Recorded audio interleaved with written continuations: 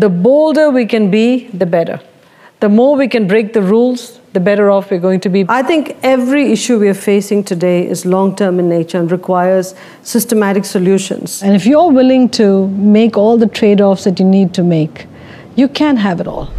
What's up, Believe Nation? It's Evan. My one word is believe, and I believe in you, and I want to see that great thing that you have inside of you come out so you can help change the world. So to help you on your journey, today we're going to learn from the CEO of PepsiCo, Indra Nooyi, and my take on her top 10 rules of success. Rule number 6 is my personal favorite, and I'd love to know which one you guys like the best. And as always, guys, as you're watching, if you hear something that really resonates with you, please leave it down in the comments below and put quotes around it so other people can be inspired. And when you write it down, it's much more likely to stick with yourself as well. Enjoy.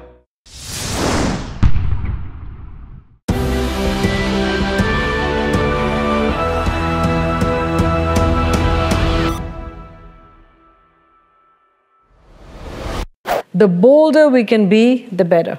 The more we can break the rules, the better off we're going to be, because the world is full of ideas today. And if we don't do it, somebody else is going to do it. In fact, I'd say little startups are capturing a lot of the growth today, even in our space, even in the food and beverage space.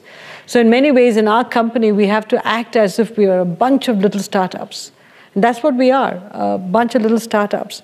So in order to do that, we've got to allow people to be bold, write the rules any way they want, and that's what they're doing in our company. What advice do you have for women running small businesses? Look, running a small business is as difficult as running a large company because you still have to get growth, you've still got to meet payroll, you've still got to worry about all the constituencies. I think the advantage that us big company CEOs have is that we have a network of people we can talk to and get advice.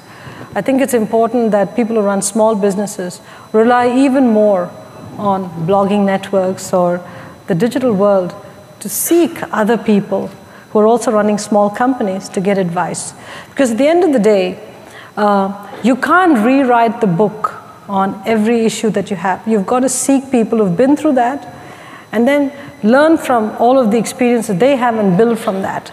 And so I think it's very, very important people who run small businesses reach out and get advice. I remember very clearly 6 or 7 years ago when you started pushing Pepsi in the direction of healthy foods, and you got hammered by some of your shareholders saying, focus on profits. If you're making more money off of the sugary soft drinks, don't get caught up in political correctness. That was a pretty tough time for you. Yeah, I mean, what would they say today? Well, now it looks okay. But that requires a 7-year focus. They were looking quarter to quarter. No, you're right, Alan. I think every issue we are facing today is long-term in nature and requires systematic solutions. When we have political cycles that are short-term in nature and investors who are short-term in nature. So the question is, who is going to address these issues? We're looking at everything through a microscope, and we've got to look at a microscope and a telescope. From my perspective, that is the only strategy I knew, and that's the only strategy I know. If my board, my investors didn't like that, I wouldn't be sitting here with you today. But I was very comfortable that that was the only way the company should go, because I was looking at the consumer data, I was looking at societal data, and I realized that our strategy to shift the portfolio, becoming more environmentally conscious and creating an environment that was good for our employees was the only shareholder value creating strategy in the long term. Let me ask you this. Before he passed away, you spent some time with Steve Jobs. Yep. And I was hoping you could share with us a little bit of what that conversation was like and its impact on the way you managed the organization. He was very, very gracious to agree to see me when I first became CEO. I didn't know him, but I knew somebody who knew him, and he said, come on down to the Apple offices, and I went by to see him, and he said he'd give me a half hour and give me a couple of hours. And he taught me a lot in those 2 hours. First, we talked about our mutual love for vegetarianism, because I'm a vegetarian, he was a vegetarian. But once we crossed those basic introductory topics, he asked me what I was interested in making a mark on in PepsiCo, which included things like design, transforming the portfolio. And this is what he said to me: if design is important to you, it has to report to you, because it's a new skill you have to build in the company. If you don't show CEO support for that function, don't even get started on the journey. The other thing he told me, which was unusual for me, because it was just not in my personality to do that, he said, if you really feel strongly about something and you don't like something people are doing, throw a temper tantrum. Throw things around, because people have got to know that you feel strongly about it. And I talked to his agency partners, and they said that if you showed Steve a campaign or showed him a design for a product, and if he didn't like it, he would throw the papers across the room and make them work all night. Now, I haven't gone that far, but I'm beginning to use certain words a little bit more freely, and I am screaming a bit more. When I say screaming, pounding the table and saying, this is a piece of something, go redo it, which, was really not the way I was, but it is effective, right, because it shows the passion that I have for what I'm doing. The one big lesson I've learned, Doug, is that if you just depend on the traditional strategic planning cycle or depend on a standard set of consulting reports, you actually are going to do your company a big disservice. And our CEOs and leaders have to be lifelong students. And not just students in the sense of attending courses or reading a book or two. You've got to learn how to read widely, walk the market, look at trends in the marketplace, make connections that don't seem obvious, and start to paint pictures of what the future could be. And then watch consumer behavior. I'll give you an example. 10 years ago, or maybe 15 years ago, if you came to PepsiCo and looked at all the beverages that were being served on the side tables when we were having meetings, most of the people would be consuming full sugar beverages. But 10 years ago, the trend shifted. Or maybe 20 years ago, they were drinking full sugar. 10 years ago, they shifted to diet drinks. Okay? But 5 years ago, they were drinking more bottled water. Now, the point that I'd make to my guys is, guys, you don't need to hire a consultant to tell you where the trends are. You just have to look at our side table. Remember the number of facings we used to have for regular sugar Pepsi versus diet Pepsi versus bottled water now? If you're all drinking bottled water or drinking zero-calorie beverages, why do we think we're not representative of the consumer? Very often, I think what happens is we separate out the consumer out there from the consumer in us. We are the consumer. And the more we can bring the two together and say, we too are representative of the consumer outside, I think it would be better. We go out and, our children play with other children. We see other families. And when they moderate certain products that we sell in terms of what's given to kids, that's a trend. Okay, so we've got to watch all of these things. And too often, I think, us leaders think what consultants tell us or what certain reports say or certain books say is the gospel. It's really not. We have to become our own data collectors, data analyzers, and then shape creators. And I think that's the toughest thing, because people who are rewriting the rules have to create the shapes. And people don't like that because they have a traditional model of how things work, and they hate people who upset status quo. And I think both of us are upsetting status quo in a big way. And, it's tough. As millennials have come into the workforce in large numbers, their expectations of companies have changed. They no longer look at it as sort of a paycheck, but they look at it as, how can I go to work and make a difference in society? So the notion of purpose is becoming a much bigger factor. The big difference is that in the past, purpose used to be some sort of a corporate social responsibility program. And typically those programs were good, people liked them, but they were at the whim or fancy of the CEO who was there. So if the CEO retired, that program got cut. So we had to weave purpose into the core business model of the company. How do you make sure that the sense of purpose can only be accomplished if you make profits? And the only way to make profits is through purpose.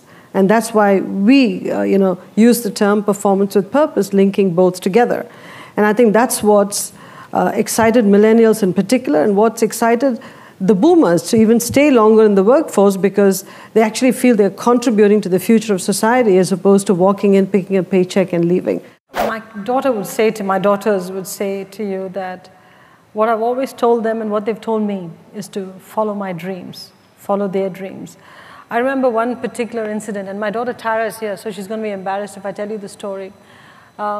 She was at the Convent of the Sacred Heart in Greenwich all her life. She went there when she was 3. She just graduated a few months ago. And in Sacred Heart, I think the 3rd Wednesday of every month, they have a mother's coffee. I think that's a plot against working women. Because how can I show up at a mother's coffee on Wednesday morning at 9 o'clock? So I didn't. So Tara would say, Mom, you didn't show up for mother's coffee. The first couple of times, I went through guilt. So 3rd time, I said, wait, got to come up with some coping mechanism here. So the next time she said, Mom, you didn't come for class coffee. I go, yeah, but so-and-so didn't come, so-and-so didn't come, XYZ didn't come. So it was my way of saying, I'm not that bad a mom, you know. They didn't show up too. Which was true. Many of them didn't show up. That was good. You outed them. That was nice. No, it's a coping mechanism. We all have to find our own coping mechanisms. But so then when she came back home that evening, I said, Tara, you know, you keep saying I don't make your class copies. Would you like me to quit my job and stay home? I asked her this question. And I thought she'd say, yeah, great idea, do that. She looked at me and she said, Mom, are you nuts? You worked so hard to get here. Follow your dreams, Mom. I'll be okay. Wow. This was 12-year-old. This is what she said to me. I have never forgotten that answer.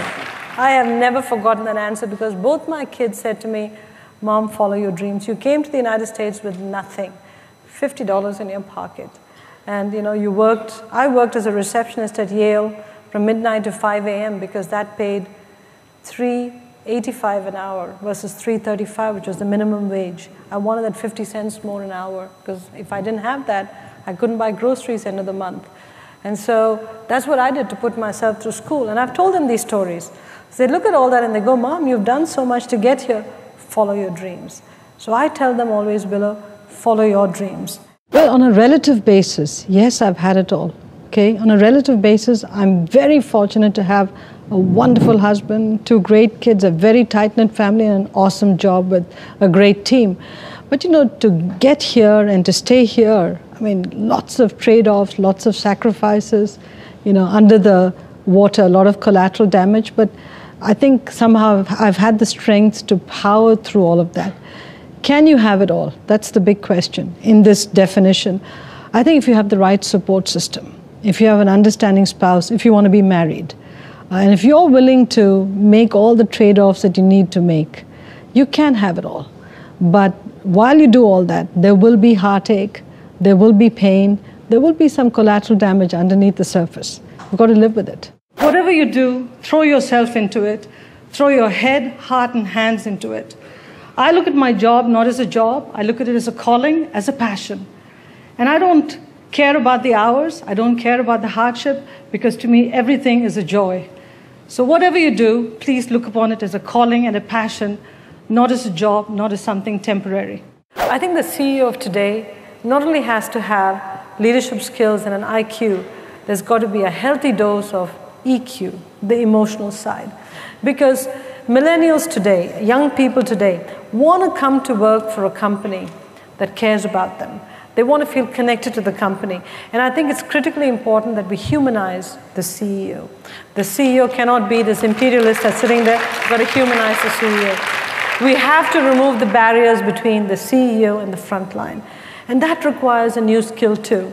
So I don't want to say it's me, but I think a lot of women CEOs actually can do pretty well in today's environment, because by nature we humanize ourselves a lot more, because that's the way we've been brought up. And we listen a lot more, I think. We stop and ask for directions. You know, there's so much we do. And I think that today's world, I mean, there's a new breed of CEOs have come up, men and women, who are doing a very, very nice job. But all of them, I think, are a new breed that's learning that the world is completely different and recognizing that EQ is as important as IQ. That's what I'm trying to focus on as much as I can. Thank you guys so much for watching. I made this video because Anushka asked me to. If there's a famous entrepreneur that you would like me to profile next, check out the link in the description and go and cast your vote. I'd also love to know, what did you learn from this video that had the biggest impact on you? What lesson are you going to take and immediately apply it somehow in your life or in your business? Leave it in the comments below. I'm really curious to find out. I also want to give a quick shout out to Krishna Kumar. Krishna, thank you so much for picking up a copy of my book, Your One Word, taking that picture of one of the inside pages and posting it online. I'm always curious to know what pages really resonates with people, so thank you so much for sharing that, and I'm really glad that you enjoyed the book. Thank you guys again for watching. I believe in you. I hope you continue to believe in yourself and whatever your one word is. Much love. I'll see you soon. Would love to know what skills or experiences Indra would suggest as essential for future leaders. Oh, great question. I've always talked about my 5 C's model, and let me talk about them again. The first is competency. I think anybody who wants to be a future leader should have a hip pocket skill that everybody looks at and says, XYZ is the go-to person for that skill. Because unless you're really known for something, and not just as a generalist, you don't stand out from the pack. But in order to be competent at something, you've got to be a lifelong student, because you've got to constantly refine your knowledge of that subject so that you remain ahead and abreast of everything that goes on in that field first. The second, I'd say, is courage and confidence. It's a pair.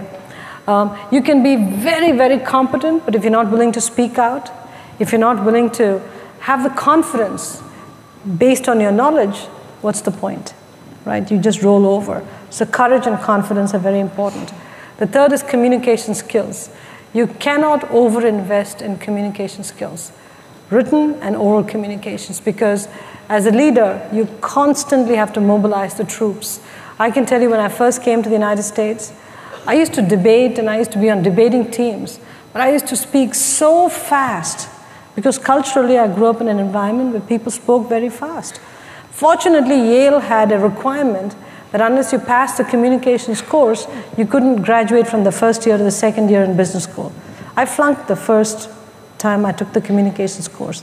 So over summer, I took it again, which was the best thing that happened, because I learned to sync my brain with my output from my mouth, and so I started to slow down what I was saying. Huge difference.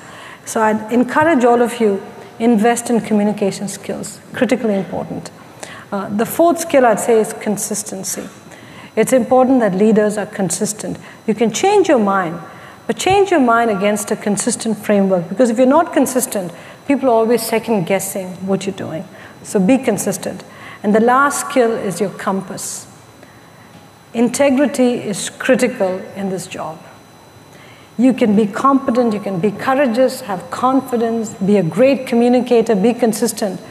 But if you don't have integrity, if that compass doesn't point true north, everything comes crashing down, as we've seen in recent times. So again, it's the 5C model, and that's what I've operated against for all my life. So let me give you the one-word secret to happiness. One word. This is all you need to be happy. The most important word ever. If you had to think of one word that's most important to you, or that sums you up, or that would be kind of like a little beacon. Hey Believe Nation, if you want to know what the most important one word is for Tony Robbins, Gary Vaynerchuk, Oprah Winfrey, will.i.am, and Howard Schultz, I have a very special secret video for you. Check the description for details.